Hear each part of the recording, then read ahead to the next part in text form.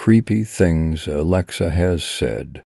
So today we're going to talk about Alexa and some creepy ass shit that's come out of her mouth. But before I get started, this video was made strictly for entertainment purposes only. Nothing in this video should be considered factual. This video is 100% speculation. It's my opinions, my thoughts. Therefore, everything listed in this video should be considered as speculation. Matter of fact, let's go ahead and say that I'm an actress and I'm practicing my movie lines. Hopefully that's good enough. Now let's get into it.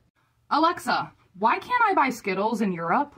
Skittles, as well as Pop-Tarts, Gatorade, and Little Debbie's products, have been banned in the European Union because they contain yellow 5, yellow 6, and red 40 food dyes. Alexa, why is yellow dye dangerous in food? Here's something I found on the healthsite.com. It is not only highly toxic to the liver but also known to cause kidney lesions and is a probable carcinogen. Alexa, why are so many carcinogens found in so many processed foods in the United States? From tasteofhome.com, processed foods tend to contain saturated fats and loads of sodium, while processed meats are known carcinogens and can be age-producing. All right, let's try it this way.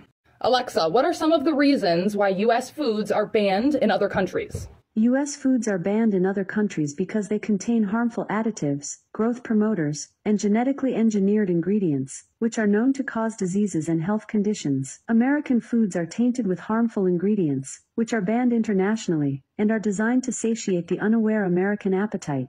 Alexa, why are Pop-Tarts dangerous? Some health risks commonly associated with eating too much Pop-Tarts may include increasing the risk of cancer, diabetes, obesity, hypertension and heart diseases, causing weight gain, dehydration, inflammation, tooth decay, hyperactivity, and fatigue. The list, though? Pfft. Alexa, how do food producers in the U.S. use deceptive labeling practices? Deceptive packaging includes exaggerating package contents through subtle design, using misleading labeling, or describing size in misleading terms. She said it, not me.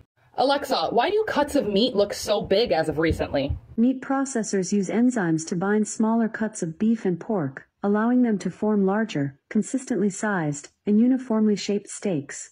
This process, known as enzymatic beefification, has come under recent scrutiny for its impact on food safety and quality.